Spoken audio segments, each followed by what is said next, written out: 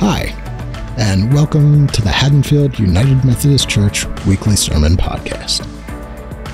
For more information about us or anything you hear in this episode, be sure to visit haddonfieldumc.org. We hope that this and every episode can help sustain you on the journey as together we seek to put our faith into action. Hi friends, welcome to our sermon podcast. I'm Reverend Chris Heckert, Senior Pastor here at Haddonfield UMC. Today I'm going to be looking at John 14. We're beginning a new sermon series, The Way, the Truth, and the Life. What do you do when you find yourself lost, not knowing how to find the right path? Fortunately, today we have smartphones and virtual maps to help us navigate the way. But what about with our lives? How do we make good decisions to find the right path that leads to meaning, purpose, and fulfillment? Jesus said, "I am the way, the truth, and the life," giving us a guide to navigate life's difficult paths in which we are never alone and always have love as the primary destination. Join us this September as we kick off a new year of discipleship together with The Way, the Truth, and the Life. Our sermon text today is John chapter 14, verses 1 through 10. Do not let your hearts be troubled. Believe in God, believe also in me. In my Father's house there are many dwelling places. If it were not so, would I have told you that I go to prepare a place for you?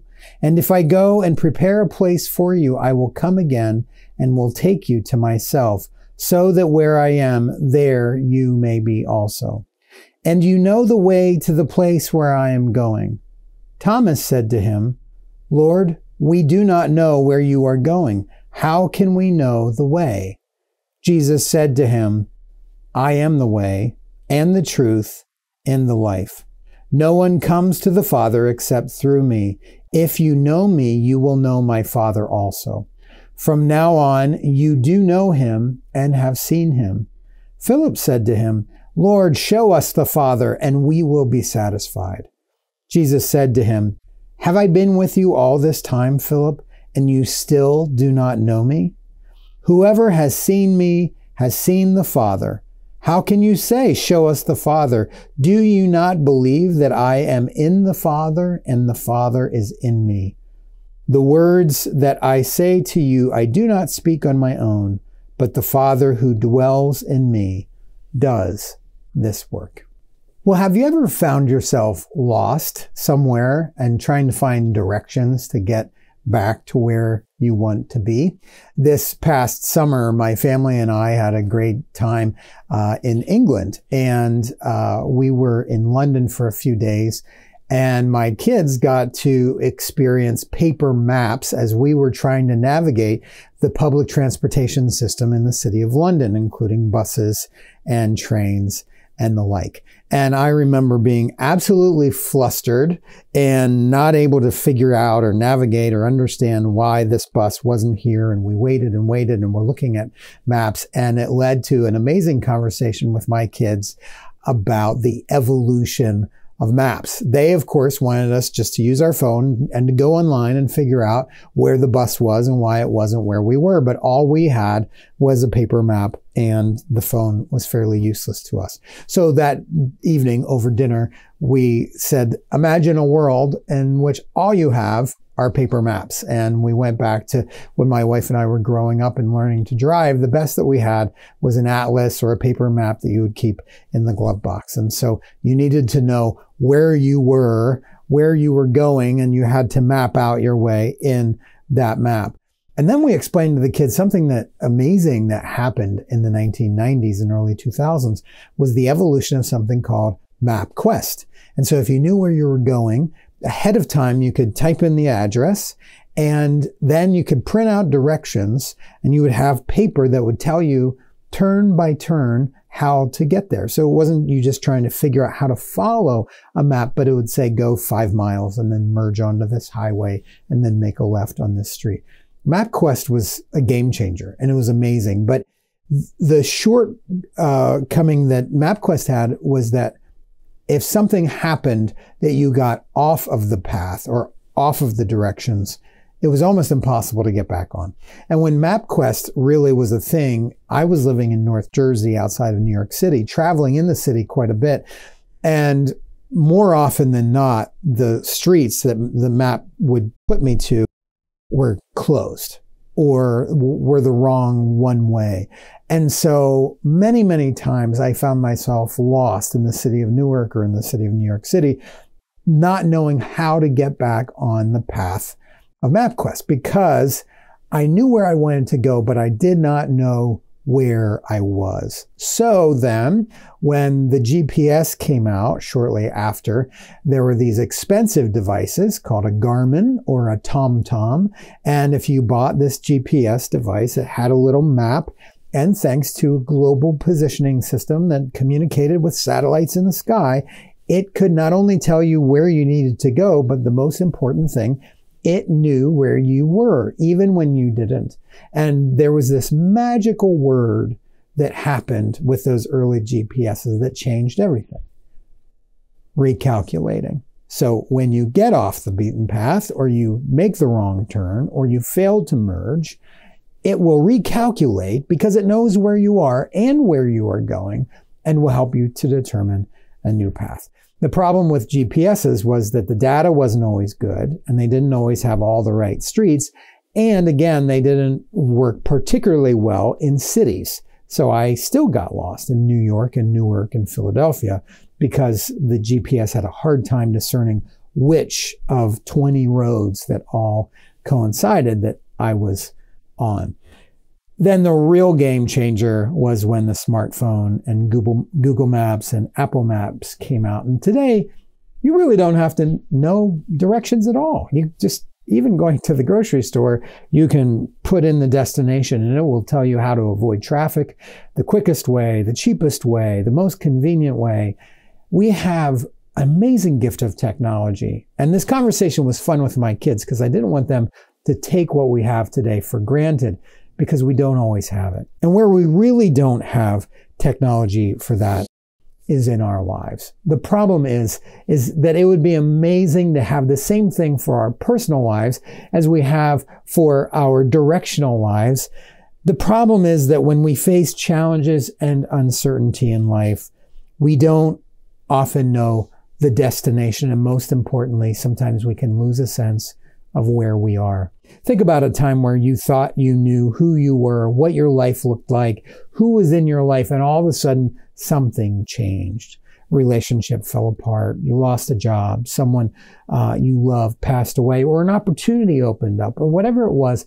Sometimes we can lose a sense of where we are and not know if we're in the right place or not know how we got there. And when we're in that situation, it's difficult to choose the right road to travel because we don't necessarily know where we are or perhaps even where we are going.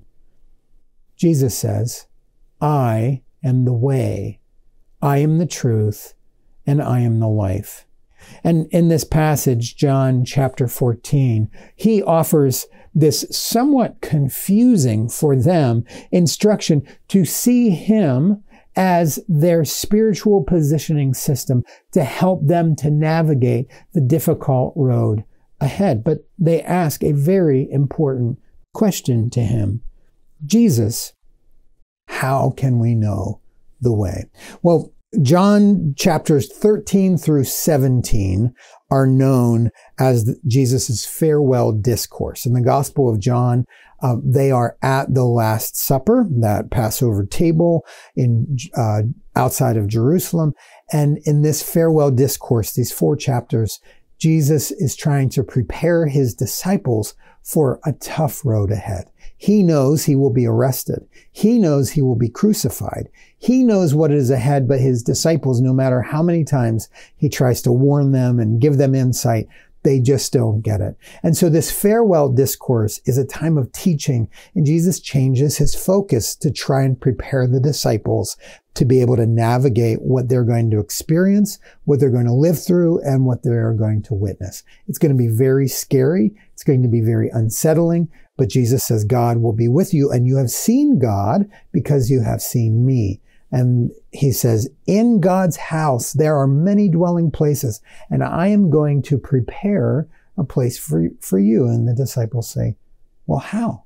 How will we know the way? And so Jesus then responds to them by saying, I am the way, the truth, and the life. No one comes to the Father but through me. For the next 3 weeks after today, we are going to be exploring these three sayings of Jesus. Jesus is the way, Jesus is the truth, and Jesus is the life. The way, of course, refers to the example of Jesus. Jesus gives us an example. He gives us teachings through the Gospels. Jesus gives us a way of life. The early church was called the way, the early Christian movement, because Jesus as the way gives us literally a way to live our lives. So if we know where we are or where we're going or not, Jesus at least gives us a path to navigate and discern the next steps and the direction. Jesus is the truth refers to the fact that he gives us a glimpse to God's heart. Jesus says, you know the Father because you know me. And if you know me, you know the Father. Jesus shows us God's heart. We know what is important to God by knowing what is important to Jesus. And then that last week, we're going to look at Jesus as the life, not just something we say or believe in or think, but it is an ongoing relationship with our spiritual positioning system. Jesus, who does not leave us abandoned or orphaned, but is living, breathing, moving in us every day. When Jesus says there are many dwelling places, he is referring to the indwelling of Jesus and all those who believe and follow him, that Jesus travels with us, and that's what it means, the life. Jesus is the way, the truth, and the life. But in these 4 chapters, John 13 to 17, the farewell discourse, Jesus changes the focus, not about belief, but about love. He talks about the importance and the vitality of love. He says, people will know you are my disciples by how I love you. The greatest of the commandments is love God, love your neighbor. God loves me, and I love you, and you love me, and therefore you love God. Jesus changes the whole focus, and therefore the way, the truth, and the life of Jesus points us and shifts us. If we want to know the focus of our faith life when we get lost, what is that ultimate destination? In these chapters, Jesus shows us that the way, the goal of our relationships is love. But just like he says in the Gospel of Matthew, do not love as the world loves. Do not love conditionally, but love not to get in return, but love perfectly as God loves. In so doing, what I believe Jesus is saying, the goal of our lives is love. That final destination. So when we get lost, when we get displaced, when we're in grief, when we're in conflict, when we're in depression, whatever is facing, our destination is to find the path, the loving path. And that opens up space for healing. It opens up space for reconciliation. It opens up all kinds of space. But Jesus teaches us, and I would absolutely vouch for it, love is not the way of the world, the commercial world, the things that call us to buy more, to get more, to achieve, to succeed, that happiness in having and achieving and attaining is the highest purpose of our life. That leads us to a place that draws us towards selfishness, violence, protectionism. That is a world that makes war a prevalent thing that we're seeing. That is a thing that's seeing revenge as an appropriate response. That is a thing that makes shootings in schools and other public spaces an ongoing occurrence. Violence is the way of the world. Selfishness, self-seeking is the way of the world. Jesus shows us a different way, a higher way, and, friends, a difficult way. Martin Luther King Jr. wrote in his book, Trumpet of Conscience, in 1968, which is the same year in which he himself would be assassinated. He wrote this: "The ultimate weakness of violence is that it is a descending spiral, begetting the very thing it seeks to destroy. Instead of diminishing evil, it multiplies it. Through violence, you may murder the liar, but you cannot murder the lie, nor can you establish truth." The way of the world leads us to violence, which increases the pattern, or it leads us to selfishness, which increases the pattern. Jesus calls us to a higher way of love. And love, in the eyes of the world, is seen as weak. It's seen as the chump's way, that it doesn't necessarily get us anywhere or anything. But love is not weak. Love is transformative. And it is the only thing that transforms pain and hatred and violence and anger. Jesus shows us in John that love is the way not of emptying. The Gospel of Luke shows Jesus' love emptying himself. In John, love is a love of fullness, of having full relationships, of having the fullness of God's presence. We're not called to a love that leaves us with nothing. We are called to a love that really gives us what the world does not give us.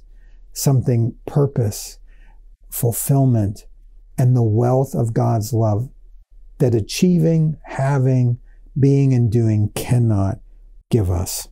Now, we have in us an imprinted need for a relationship. The world is increasingly transactional. We get, we buy, we purchase, we receive, but we need relationships to thrive in our lives. Love is only obtainable through relationship, and that relationship, Jesus shows us, is with God. It's not believe something and we get from God, but it's journey with God. Practice things that put us in relationship and in the place of God. Living a life of following Jesus means to make loving others and love God our goal, even when we get lost, even when we mess up, even when things break down and we say, how did I get here? Jesus calls us to get up and to make love the destination. And Jesus will show us the way by giving us the truth and never leaving us through the life. But how, you may be asking yourself, yeah, that sounds nice. But how can we make love the goal of our lives? The average person makes between 30 and 35,000 different decisions on a daily basis. Most of the decisions that we make are not made consciously, but they are made through habits, patterns, and categorical decisions. Following Jesus in the same way means to make the rhythm of our life in practicing things that put us into close contact with God's grace.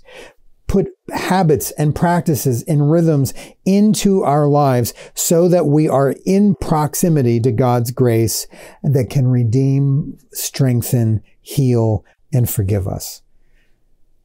Making love the goal of our faith is not about having the right head knowledge, but it's about developing a muscle memory that comes from trying, failing, and allowing God to heal us, help us, and to help us get back up. I cannot tell you how many times I have failed at loving family members and strangers. And I have failed and tried and failed and tried. And the beauty has always come in how God redeems our broken and feeble attempts. And the muscle memory that comes from remembering that although I want to get back at someone, I want to say this thing, I want them to know how much they hurt me. When love becomes the goal, as Jesus has loved us, God can do things that we can never imagine that God can do. God can make healing possible, reconciliation possible, and restoration possible in ways in which we never would imagine. But how do we keep love as our muscle memory and our rhythm? John Wesley called these the means of grace, regular rhythms that we put into our lives, whether it's through daily prayers or spiritual practices or scripture or fasting or meditating or worship. But we need practices, and most of all, we need relationships as a part of our lives that help us to remember when we are lost, when we don't know the way forward, to remember not only is love the destination, but love is the way. and the path to begin with. For the last year and a half, I have had the great fortune to be enrolled in a doctoral program, doctorate in ministry, through Wesley Seminary in Washington, D.C., and my classes have been at Cambridge University in the United Kingdom. And this fall, I'm looking at doing my doctoral project, which is the equivalent of a dissertation in this program. And my pilot project is going to focus on making love the goal, particularly for a group of 20-somethings.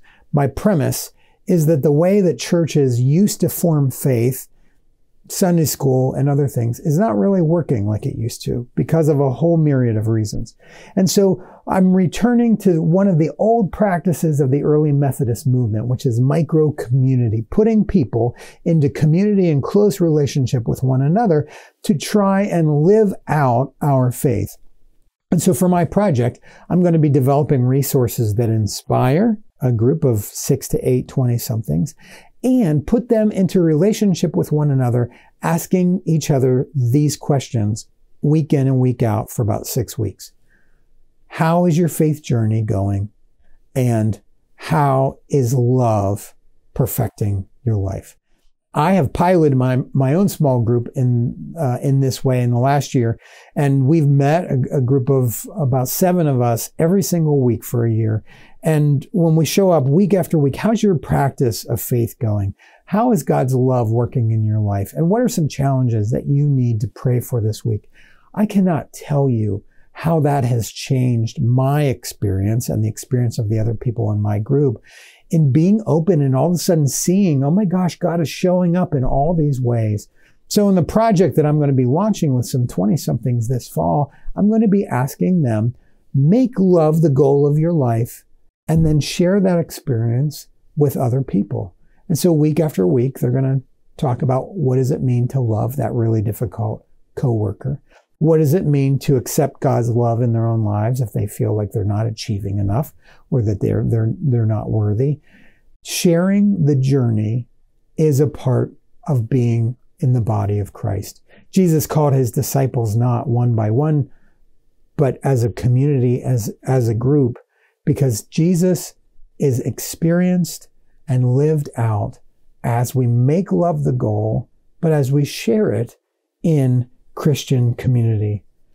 Today, it is so easy for us to see faith and how faith and religion can divide people by highlighting our differences, our different beliefs, our different backgrounds, our different political allegiances. But faith in Jesus is not about head knowledge. And it's not about right thinking or even having the correct beliefs. Faith in Jesus is about practicing the commandments to love God, to love our neighbor, and to love one another as Jesus commanded us, and to walk with Jesus to perfect us, to shape us, to heal us, and to help us to get back down. Here's the beautiful thing about the gospel. We will fall down. We will get lost. Our plans will fail from time to time, but Jesus will always help us to know where we are and where we need to go and to find that path. And that path is to ask the question, what does love look like here? What does the love of Jesus Christ look like? I believe that John Wesley, the founder of the Methodist movement, said it the best. Remembering that God is love, genuine Christians are conformed to the same likeness. They are full of love for their neighbors, of universal love, not confined to one sect or party, not restrained to those who agree with them in opinions or in outward modes of worship, or to those who are allied to them by blood or recommended by nearness of place. Neither do they love those only that love them, or that are endeared to them by intimacy of acquaintance. But their love resembles that of God, whose mercy is over all God's works. It soars above all these scanty bounds, embracing neighbors and strangers, friends and enemies. Yes, not only the good and gentle, but also the disobedient, the evil and the unthankful, for they love every soul that God has made, every child of humanity. Let us together make love the goal of our lives, and we rely on Jesus as our spiritual positioning system, as our guide, and as the bond that holds us together. Well, friend, I'm so grateful that you joined me for this podcast. Pray that you share it. I pray that we can live this out and make love our goal with Jesus as our guide. We will be the church in a hurting world. Thanks again for listening. For more information about us or anything you heard in this episode, be sure to visit haddonfieldumc.org. Through today's scripture and message, we pray that you find strength to go deeper into love of God and neighbor as we work together to be the church in a hurting world.